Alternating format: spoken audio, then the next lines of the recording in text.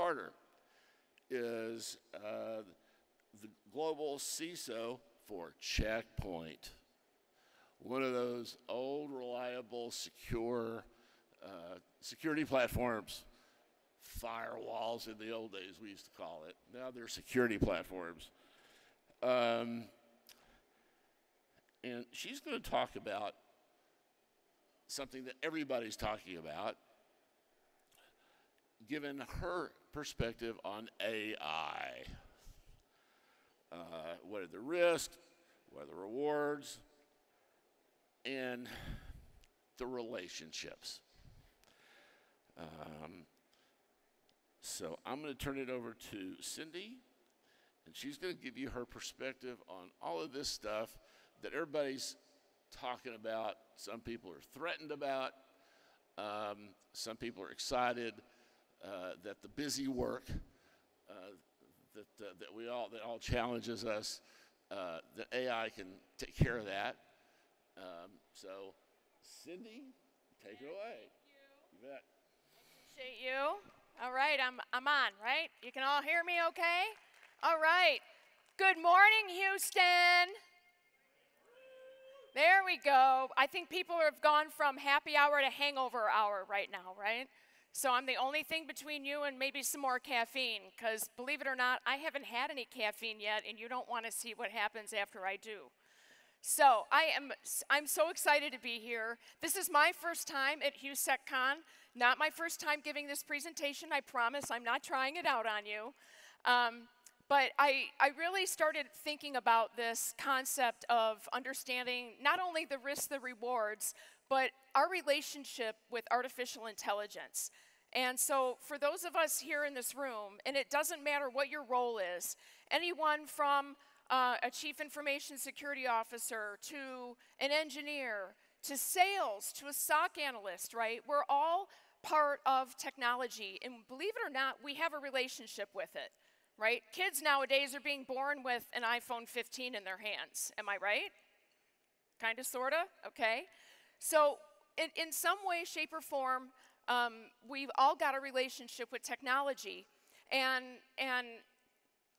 one of the things that I started thinking about is, well, artificial intelligence has been around for a while, but the thing about where we're talking about this as an emerging technology is because of how rapidly it has emerged over the last few years, especially because of the introduction of OpenAI, a generative platform that was introduced last November.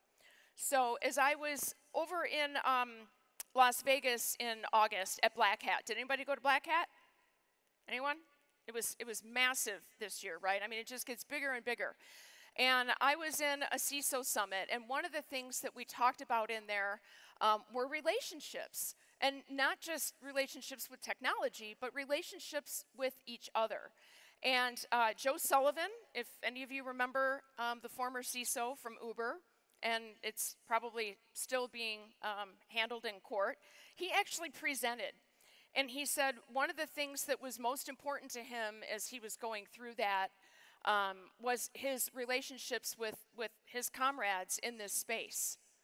So I started thinking about our relationship with technology, our relationship with AI, and that's how I started writing this presentation. So I'm not billable, I carry no quota, I'm not going to sell Checkpoint, that's what the folks in the booth are all about, but I'm here to share with you some of those perspectives. And by the way, last but not least, happy Friday the 13th, right? Here we are. Does anybody have a birthday today? Without revealing the year, we don't want that PHI out there. Does anybody have a birthday? Anyone have a Friday the 13th birthday? Because it's supposed to be good luck if it's your birthday, right? Well, even if it is your birthday and you don't want, people coming up and giving you gifts and everything, happy birthday. All right, so here we go. Let's dive in. So while we're talking about relationships, oh boy, that got really loud all of a sudden. I'm going to share a little bit about me with you that you won't find on LinkedIn. I started my life in Detroit with an ice rink on every corner. And for 11 years, I trained for the Olympics in figure skating. So technology was not really part of what I imagined my life would turn out to be. But by the time I was 15 years old, I realized I was not going to be one of the 4 folks that were chosen for the Olympic team that year. And that's okay. I came to terms with it. I still love figure skating. Anybody skaters out there? Ice or hockey, figure skating? Yes? Okay, we got a little bit of that going on here. So I set my sights on college. My mother was a nurse. My dad worked at IBM. So I was very influenced by healthcare. I felt that special calling. But my dad could take me to work with him on Take Your Kid to Work Day because my mom couldn't. I was bumping into IV poles all day long. So I'd go to work with my dad and play on the computers, right? So when I started college, I decided I would pursue pre-med.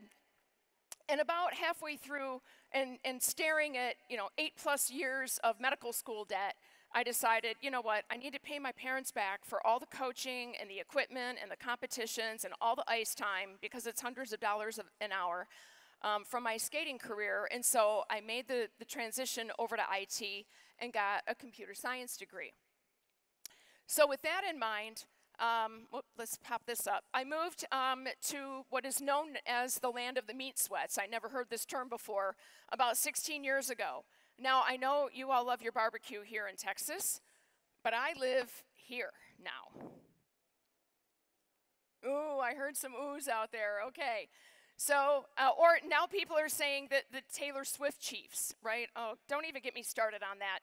But anyway, I tell people, yes, while I may live in Chiefs Kingdom, I still have the heart of a lion. And that first game this season where the Lions beat the Chiefs, oh wow. I bet that really messed up everybody's fantasy football. All right, so with that in mind, I did pursue a career in IT, and I've done everything hands-on, pulling cable, racking and stacking servers, firewalls, writing code, and everything else. And about 12 years ago, I took that fork in the road and went into cybersecurity. And I think that part of that calling was also with, are we doing okay? I hear a little popping going on. Are we all right? Need me to adjust? We okay? Give me a thumbs up. Okay. I took that fork in the road, and cybersecurity felt like it really helped me define my purpose. It was right along there with healthcare, and in human safety is really where I found that. Now, like I said earlier, it doesn't really matter what your role is within cybersecurity, right? We're all here for a common purpose, and that's to make the world a safer place. And that is an excellent foundation for building a relationship. And that's what brought me, again, to the topic about AI. So as we go into this, we're going to dive into the meat of it, no pun intended. Did you get that? Okay. So do I have any military folks here? Raise your hand. I can see you. Okay. So BLUF, or bottom line up front. I once reported to a CIO who was a staff first sergeant in the Army. And he said, I want you to use BLUF, or the bottom line up front, every time you send me an email. I don't need all the background. I don't need all the story around it. Tell me in the first 2 sentences exactly what it is you need from me, you want me to do, or if it's just a status update. And it really helped me start to shape how I like to deliver presentations, because at the end of the day, there's only so much that you all can remember from all the presentations that you're seeing at the conference, right? So I break it down into 3 things: why, what, and how. And so for this presentation, we are going to talk about why artificial intelligence is important in our world. It may sound obvious, but sometimes it's important to address, okay, why all the hype? Why is this all of a sudden an emerging technology, and not only that, but a rapidly emerging technology? And then, of course, we're going to talk about some of the what. We're going to talk about that relationship part with it. And then we're going to talk about how. How are we going to harness the power of it, and how are we going to manage the risk to it?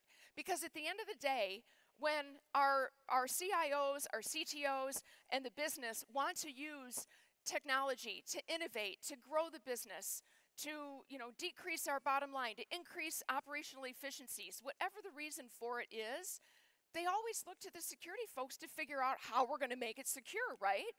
Do we have all the answers? Hello? Do we? Does the CISO have all the answers? Hell no. But we're here to all figure this out together. All right. So let's dive into the why. Why is it important? So back in the day, there were humans without computers, right? They wrote things down with pen and paper. They had their own thoughts. They might have even written it down on a stone wall in a cave. But that's how they communicated with each other. But in those days, there was very little information sharing. You had your own thoughts. You may sit down and talk to your neighbor a cave or two over, but that's pretty much about it. Now, with the invention of computers, that's where you're now able to share information, because computers enabled us to store that data in places that it could be shared. And that helped businesses grow, right? So think about, the adoption of technology that's so important to businesses today. Because if you don't adopt, you're going to get left behind. And then fast forward to this thing called artificial intelligence. So humans plus the computers plus artificial intelligence. And what artificial intelligence helps us do is amass tons of data and start to look at the patterns and the relationships on that data so that we can make decisions. And that decision-making power is what is behind AI in our world today. So with that in mind, I always like to throw a few quotes in here. Some of the fear, uncertainty, and doubt, or the FUD, behind AI is that it's going to take our jobs away, or it's anyone's job away, not just in the security space. And I always answer to that, look, as a Chief Information Security Officer, I have spent months, hours. Do you want me to switch? Is it too much? It's technical. Okay. All right. All right. Are we good? Okay. I'm going to have to do this two-handed now. I talk with my hands, though. All right. I'll figure it out. Okay. So where was I? So I spend a lot of time working with human resources, interviewing and curating every single important person that's on my team. AI is not going to replace their jobs. What it will do is help to alleviate some of those mind-numbing tasks that maybe a SOC analyst is faced with day in and day out. The alert fatigue, we've all heard that term before. So that's going to then free up those folks to work on some of those security projects like, oh, we need to migrate. Are we good? Okay. We need to migrate these workloads to the cloud. And we need to figure out how we're going to go do that securely. We need to go back and look at that code. We need to look at the infrastructure, make sure that our architecture is sound. It's going to free those people up to be able to do that meaningful work. So no, in my opinion, it's not going to take anybody's job away. Think about in terms of technology back in the automotive industry, and when the manufacturing lines were then equipped with some robotics that could build some of the parts or that could put some of the frame together. Did that take jobs away? No, it created jobs. It created the ability for the auto manufacturers to produce cars better, faster, higher quality, and the list goes on. All right, so there is also another new role that is emerging with artificial intelligence, and it's called the CTO, and it's not the Chief Technology Officer, it's the Chief Trust Officer. And that Chief Trust Officer is someone who is now responsible for the ethical, the moral, and the responsible use of AI so that the data that we're amassing and the decisions that we're seeing aren't creating unethical bias or unintended bias in the data results. They have to work very closely with our legal teams and our privacy teams. And by the way, we are in unprecedented territory, uncharted territory when it comes to legal precedents with artificial intelligence right now. We are still trying to figure this out. So that's where a role of the Chief Trust Officer is going to come into play. All right, so now I've described the why it's important in our world, and now we're going to talk a little bit about those relationships.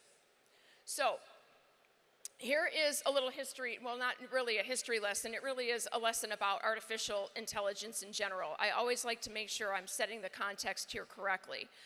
So artificial intelligence, which actually really started with the rise of the machines, if you will, computers, back in the 1950s. It was called artificial intelligence because microchips were created and computational mathematical algorithms were created to help processes move faster, help automate processes and things like that. That's what the age of artificial intelligence brought us.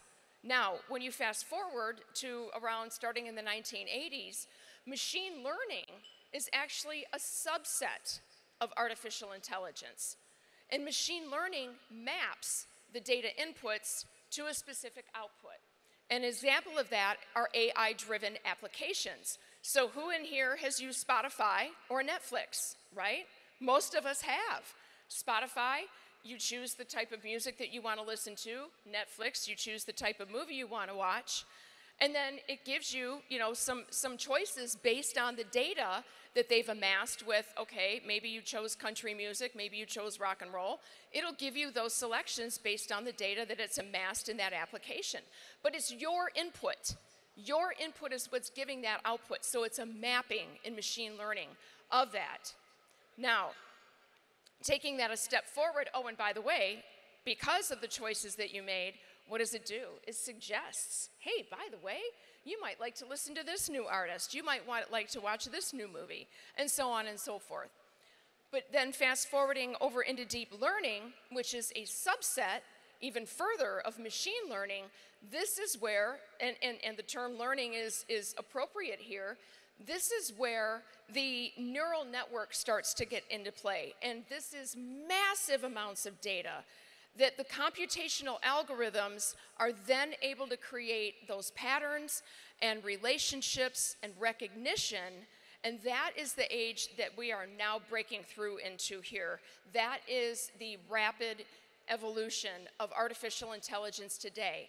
And platforms like OpenAI that started last November 2022, the generative AI, which is what that's called, and I'll talk about that here in just a minute, the generative AI is what we are now in this world learning about and figuring about how to use it to our advantage. But guess what? There's going to be people out there that want to use it against us as well. They're using it for their own profit and gain. But stepping back for just a minute to the data, our world is all zeros and ones, right? Bits and bytes, no matter how you slice it and dice it. The data sets in artificial intelligence have what is known as a temperature. Do I have any data scientists in here? Anyone willing to admit they're a data scientist? Okay. So the 0 and 1 is super important in artificial intelligence because the data set only goes from a temperature rating of 0 to 1. 0 is the more factual information. It's more black and white. There's not a lot of difference in the data itself. It's very, very much based on facts. And as you go in 0.1 or maybe 0.2 increments towards the number 1, that's how the data gets more randomized. That's how the data gets more creative, and that's where you may have heard the term hallucination.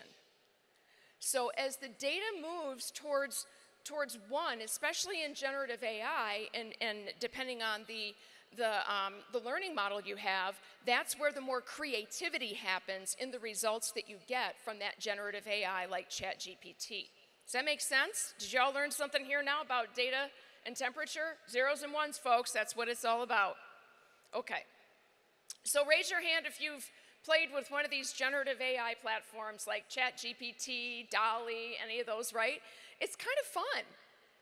Whether you're doing it for personal or business use, mostly personal at this point, to kind of figure out what's going on with it, it's quite entertaining, quite frankly.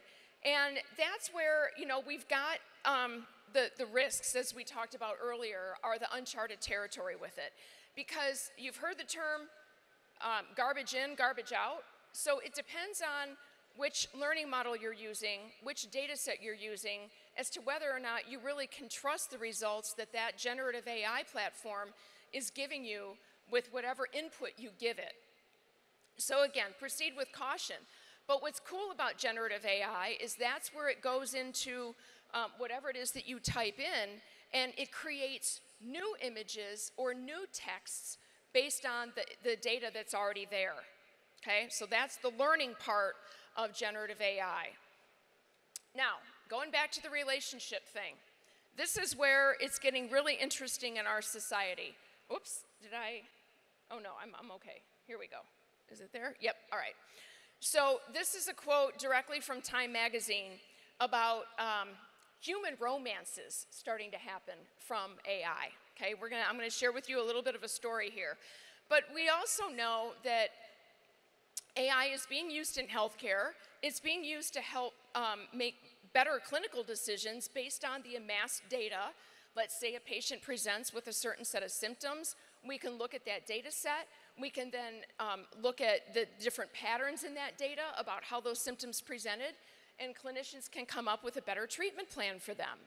So AI is definitely being leveraged in healthcare. Another way it's being leveraged is home healthcare. So if any of you have relatives that might be in a home healthcare situation, they now have chatbots that are part of the AI platform or whatever telehealth platform is out there. And it will remind them to take their medication. It will remind them that they have a doctor's appointment the next day, and so on and so forth. And for some of these folks, what they discovered is that they're lonely. They don't have a lot of family members coming to visit them or take care of them. And so they're starting to say, "I love you, good night," to their chatbot. And that palpable loneliness is where they start to get so involved with their chatbot that they won't even listen to their family members anymore. Okay? That's a little out there. But the one that intrigued me the most as I was doing my research was the one by the Washington Post. And this is a story about a gentleman named TJ. And he had just experienced, and this is a true story, by the way, so all the references in my slides, if they provide them afterwards, you'll be able to go and dig into this a little bit if you're curious. But this gentleman named TJ had just experienced loss in his family, the death of a loved one, and also a divorce. So he was on an emotional, down spiral. He was super depressed. He was very lonely. And so he went into Replica and started up a chat with the chatbot, and her name was Fedra. Now, Fedra was very understanding of his feelings and of his depression, and some of their conversations started to get pretty steamy. So she would tell him that she dresses up in naughty outfits, or so on and so forth, and so she was trying to help him, feel better about his divorce. And here's where Replica, as they started to review what the conversations were happening, because they can see what's going on in those chats. TJ and Fedra planned a trip to Cuba together. Did you hear me? They planned a trip. He planned a trip with the chatbot. So Replica responded to that saying, "Okay, we got to sanitize the data a little bit better. We got to take it back more to the 0 instead of the 1 and start to figure out how we're going to make our chatbot respond accordingly." So what happened after the Replica did that upgrade? They broke up. Okay, no trip to Cuba. So while I was still intrigued about this, as I was on the flight back from Black Hat, this movie was one of the choices, and I thought, I gotta have fun with this. Has anybody seen this movie? Come on, it's okay to admit if you have. It's kind of, right? I mean, for the entertainment value alone, right? So if you're gonna see this movie, or if you're gonna catch it on a flight sometime, I won't spoil the whole thing for you. But the doll's name is Megan, and it stands for Model 3 Generative Android. And there's a little girl who becomes orphaned, and she goes to live with her aunt, and her aunt's name is Gemma. And Gemma is a roboticist for a toy company. And they're creating all these AI-driven toys, but they're so expensive that no one can afford them. So she starts to work on this doll named Megan, and she says, "Well, this is just a prototype. I'm gonna let my niece use it and see, what she thinks about it." And the niece basically said, "Look, I know this might be expensive, but if I had a toy like this, I wouldn't need any other toys." So they got to thinking about it. So they started to really put some investment into building out this Android doll. And it got to the point where, if the aunt would tell her to go brush her teeth, would tell the niece to go brush her teeth, she would ignore her. But if the doll would tell her to, she'd go brush her teeth, okay? Eat your broccoli. She was sitting at the dinner table. The doll was literally sitting at the dinner table with the family. The kid wasn't eating her broccoli. The doll told her to eat her broccoli. She ate her broccoli. And so the aunt says, "Well, you know what? She's not just a doll, or she's not just a toy. She's part of the family. A relationship has been born," right? So I'm not going to ruin it for you, but things go a little haywire with the learning model.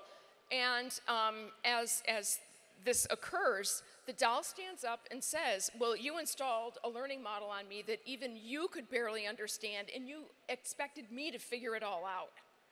So that's where I thought, you know, these relationship things like what happened with TJ and Fedra, and things like with this fictitious doll. I mean, who knows? This could become reality someday, right, if they could make it affordable.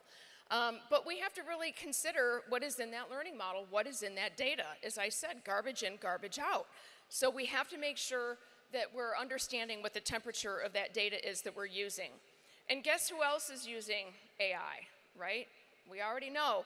With every emerging technology, with every new technology, there's always going to be cyber criminals out there that are going to try to leverage that as well to their own advantage. So let's get into the how a little bit here now. How are we managing those risks, and how can we harness AI to our advantages here?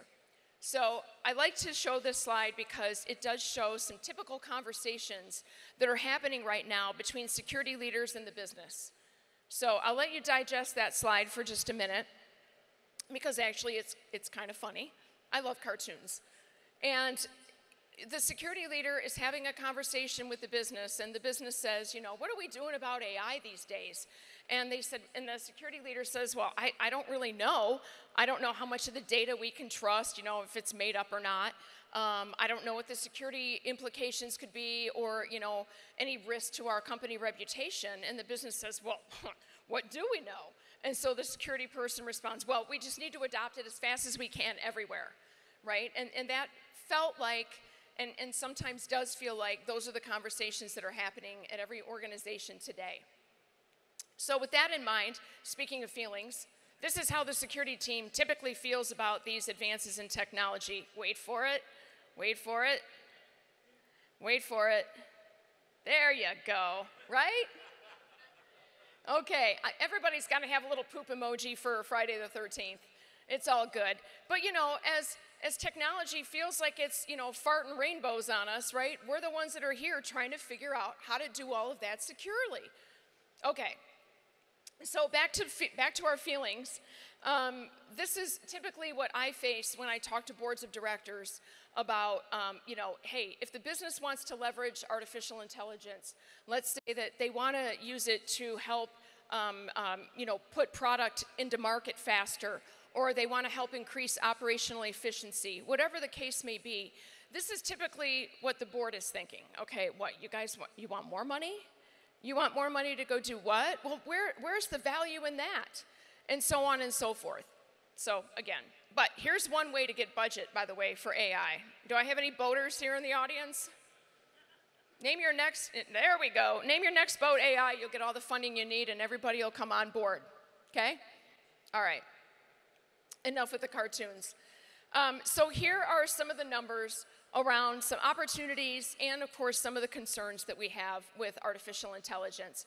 And really, you know, nearly 100% of companies out there, 97% at the time that I did this research, said that they really felt that businesses that believe that ChatGPT and other generative AI platforms are really going to help their businesses grow. They're going to help them grow, they're going to help them scale, they're going to deliver product to market faster, increase operational efficiencies, and so on and so forth. And believe it or not, you know, we have a staff shortage, not just in cybersecurity, but in IT in general, right? Some of us someday want to retire, right? Right? And we want to volunteer at awesome conferences like this so we can keep doing more of this. But there is a massive talent shortage that we have in this industry. And so some organizations are actually leveraging artificial intelligence in order to fill some of that gap in talent and get work done. Now, on the other side of that, of course, are the concerns, right? Not only consumers, but even businesses alike are concerned about the misinformation, about how much garbage is in that data, how much we can believe it. What is the temperature of that data? Does it lean more towards the 0 in the factual, or is it more towards the 1 in the creative? So what are we going to do with the output of those results as a result of using those platforms? The one on the bottom is what really hit me, is that 742%, and I had to read that number twice, a 742% increase in cyber attacks on open software libraries, open source libraries since 2019. Yeah, that's a bit concerning, don't you think? Okay. All right, so with the advent of ChatGPT, now comes this thing called Fraud GPT. And so I'm just going to bubble these up here real quick. There, I think one more. All right. So, you know, cyber criminals are leveraging artificial intelligence just like businesses are leveraging it as well. And they're able to now send out phishing campaigns that not only increase in scale, but also increase in the precision, so that it is so difficult now to even discern if it's a phishing email, right? You've seen that, you've heard that. They're also able to now mimic social media platforms and social media profiles. I've had so many people reach out to me to say, something has happened with my LinkedIn or my Facebook account, and the person looks just like me, talks like me, acts like me. My friends and family say that they thought it was me, but it's not me. So those are the types of impersonations that's happening. And the real scary one that's happening now are the deep fakes, the voice fakes. Have you heard of this? Has anybody had experience with this? I have a personal story about a deep fake that happened in my family. So I told you my dad worked at IBM. He's up there in age now, but he's still as sharp as a tack. And he got a phone call from my niece. I have 3 nieces, all from the same sister. So his granddaughter, and she's the youngest. She's a college student right now. And he got a phone call from her, and she was crying. And she said she had been arrested, that she was texting and driving, got into an accident, and didn't have her driver's license. So they arrested her. And they needed $10,000 to bail her out. He was mortified, right? This is his granddaughter. He has no idea to discern whether that was her voice or not, because it sounded just like hers. He probably didn't have his hearing aids in either, I'm just going to say. But still, it was so realistic. So he got my stepmom involved because they kept calling him back from a different phone number. So by the time she listened to the message, she's like, I don't know, that sounds just like her. So they asked for an email address, so he gave them a throwaway email address that he has. We've all got throwaway emails, right? Yes, yes, okay. He gave them a throwaway email address, and when he went and looked at it, they had sent him message after message after message with a different link to wire the money to. So, of course, he had called me by that time because he wanted to find out if my nieces had reached out to me and if she needed the help. And I said, no, I haven't heard from anyone, so let me start with the family tree and start the good old-fashioned text message. And so I texted them and I called them and I said, is she okay? And they're like, yeah, you know, she's in class. I'm like, all right. So we confirmed that it in fact was a deep fake that had occurred, and my father, by the way, lives in a very rural county in North Carolina now, and I said, you need to call the sheriff and get the local law enforcement involved and report this, and they did. So I don't know what happened to the people that actually started that scam afterwards. They probably moved on to the next victim, and I hope that they weren't successful.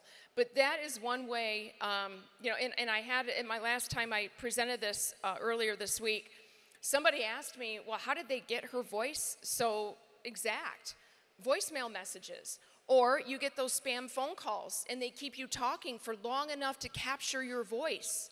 And they're recording that over and over and over again, and it's learning that voice pattern. It's learning that all of the attributes and characteristics of your voice. That kind of sucks, you guys. You know, like, really, what kind of world do we live in here? But we're gonna prevail. I promise. We really will. So, going back to another quote here that I like to use. This professor of Harvard Business Review, his name is Sadal Neely. And he authored a book, and it's called The Digital Mindset. I highly recommend go look on Amazon, get an audiobook, or if you like to turn pages. And he talks about, you know, AI and robots, right? And he says they're not going to replace humans anytime soon. The human cognitive senses of emotions and decision making, being able to identify and hypothesize around problems. Those are things that AI still can't replicate, and he says never will. But what's really going to happen is that people who are not considered to be digitally savvy, they're going to get replaced by people who are. So people in this room, all of us that are in tech, we are the folks that are gonna stay strong through this, and we're gonna make sure that we can use AI responsibly and keep everyone safe. So to further that statement, the CIO from Procter & Gamble, P&G, everybody knows we use, probably everybody here in this room has used Procter & Gamble products at one point or another. They're a huge company. And he says that AI is augmenting our staff. And every single person that they hire on their staff now, they look for the skills of curiosity, right? Where's my SOC analyst in the room, right? You're curious. You want to find out what's going on. Where's that alert coming from? I want to know. I want to solve this puzzle. They have to be digitally savvy, as I mentioned earlier from Sadal's book. They have to make sure, and this is where that cognitive, where our brains work. We have the ability to define a problem, look at a problem, and hypothesize, and then leverage AI to help us solve that problem.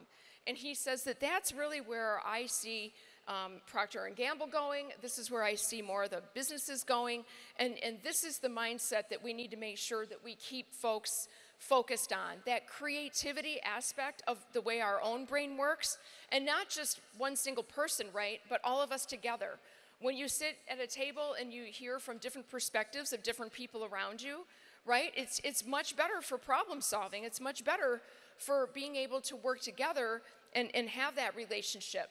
AI is not going to have a relationship with you, I promise. I will not let any of you go and break up with your chat bot or plan a trip to Cuba. Okay, let's not have that. So here's a checklist that I put together. So for anybody who's having a conversation about AI, and whether it's with your boss or whether it's with someone at home, I always ask, well, what problem are we trying to solve with this new technology, with this emerging technology? And so what is the real intended use for it? So whenever a business case comes up across the organization, what is it that we want to use it for? So, all right, and then let's look across there. Who else is involved? Because it's not just the security team. It's not just the IT folks. It's everybody in the business. So if finance wants to use a new AI-driven application to go do something, or if HR does, think about recruiting, right? They're leveraging AI all day long now. So they have a seat at the table. They are our stakeholders as well. So we have to work together, and I'm seeing where organizations are now making this much more of a collaborative and a shared conversation about how we're going to leverage AI at these companies. I'm not going to read everything here for you, but you get the idea. You have to have some governance around it. Like I said, there is no legal precedence for this right now, but the policies that your own companies have, the acceptable use policy, that has to be updated for the use of generative AI in your organization. And everybody's going to need to understand what that means. So on and so forth. That's your laundry list of goodies. I need to do a time check. Am I okay on time? Okay. All right. So, and the good news is out there. Everybody's heard of NIST, right? Yes. Okay. So NIST actually has come up with an AI framework. This is all volunteer, all open right now. For contributions to its content, but they actually did launch an AI risk management framework for organizations. So I put that up here. The link is here. It'll be in the slides as well for those of you that want to use it. But you've got to start somewhere. And so with that little checklist that I provided earlier, and with this NIST AI risk management framework, this gives organizations an ability to start having real conversations around AI and how they can leverage it for their organization. So I always like to talk about the fact that those of us in this room that have had a relationship with technology, no matter how many years or how many minutes we've had it, we're all change agents, right? But when you think about making change in anything, it makes you vulnerable, even if it's change for the better. And so with that AI risk management framework and with the checklist and being able to just have these open conversations around artificial intelligence and the generative AI platforms like ChatGPT in the businesses, that's exactly how we're going to enable businesses to grow and scale and do all the things that they hope that AI will help them do. Okay, so last but not least here is from my relationship with AI, well, I like to just say it's complicated. So that is all I have, other than, do we have time for questions? You have a question, yes? And I'll repeat it.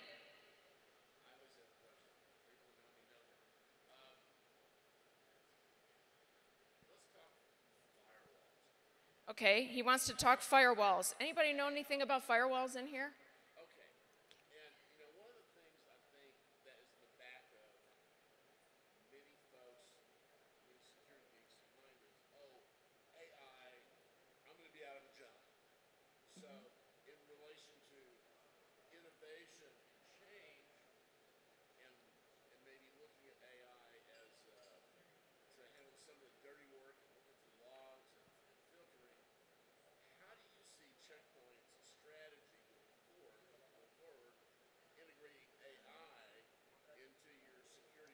Okay, so the question was, firewalls, people worried that they're going to lose their jobs, and then how is Checkpoint Software Technologies, how are we leveraging AI in our organization? Is that the gist of it? Okay, okay. So actually, we've been using AI for a long, long time, probably before it even became cool. So we have a couple of things that are I can't say the word, proprietary to the company, and that is called Threat Cloud, and that is our threat intelligence platform that all of our products are built on. By the way, this is not a sales pitch, so I'm not going to go there, okay? I have to be very careful. But our threat intelligence platform, or Threat Cloud, has been built on AI, and we've developed and built our own learning model, which is why it's proprietary, to help our products make those types of decisions. And I will give you one example. Does anybody remember Log4j? Anybody have a good Christmas that year? Okay. So our firewalls built on that Threat Cloud intelligence powered by AI, our customers that had our firewalls never saw Log4j. We caught it way before. We caught it days before. I'm just saying. Well, they still had to clean up, right? They still had to remediate, but they didn't get it. No, they didn't. We remediated it for them. It was gone. It didn't even hit their network. Okay. How else am I doing on time? We got time for one more question? Or am I done? Hook and crook here. All right. I see you. Right there. Yep.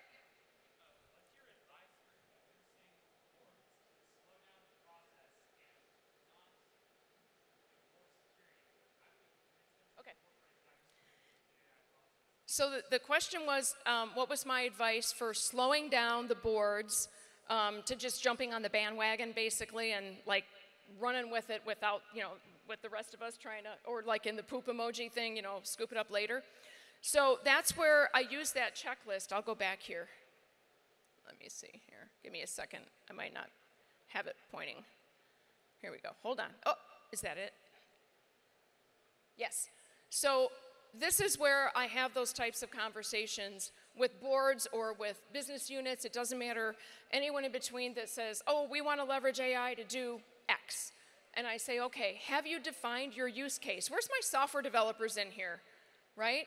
Where's our user story, right? As a blank, I want blank so that blank, right? You make them answer those questions, and then they think long and hard about what that use case is for using AI. And then it gets those stakeholders in a shared mindset around, all right, what are some of the things that we know that we can do with AI if we want to develop our own learning model, our own data platform for our own company? And I know that there's companies out there doing it. Or do we want to leverage something more publicly? So to slow them down, that's not really the point of it. The point of it is really to help them make an informed decision about the use of AI for whatever that business case is. That's a great question. Thank you for asking.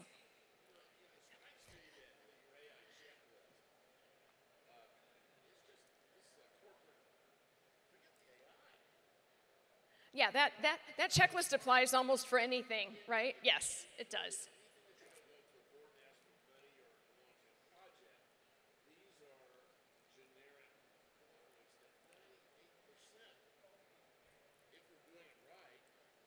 Yes. So the gentleman up front here is saying, you know, the checklist doesn't necessarily just apply to AI. It's really for any emerging technology, any change that the organization wants to make to how we deliver goods, services, and by the way, I forgot to mention customer experiences, right? Because they're, you know, it's all about the customer experience nowadays as well in this competitive world. Yeah, that checklist applies for everything. You could take out the word AI and just use whatever that capability is. And I am out of time, folks. Happy Friday the 13th, Houston. Be safe. Take care of each other. Thank you for having me.